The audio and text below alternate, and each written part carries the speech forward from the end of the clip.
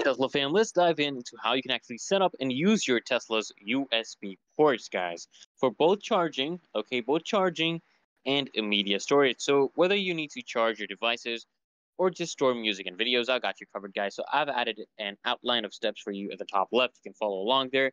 Basically, guys, first things first, you want to locate the USB ports, right? Find the USB ports in your Tesla, and depending on your model, you either find them in the center console, glove box, or under the armrest, okay?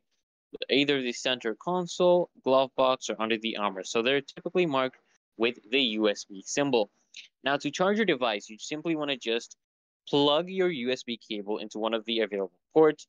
If you're using a USB-C or a USB-A cable, make sure you're using the correct type based on your device. And once you connect it, guys, your device should start charging automatically.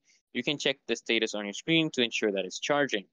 And for media, guys, what you want to do is you want to grab a USB drive and plug it into the port, right? So Tesla actually supports both audio and video files, and you want to actually make sure that your media files are actually saved in the appropriate folder format for Tesla's system to actually read them.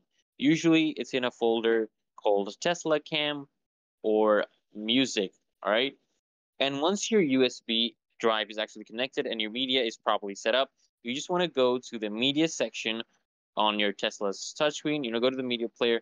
Here you'll find your music and videos are basically ready to play. You can also access the dash cam footage if that's on the same drive.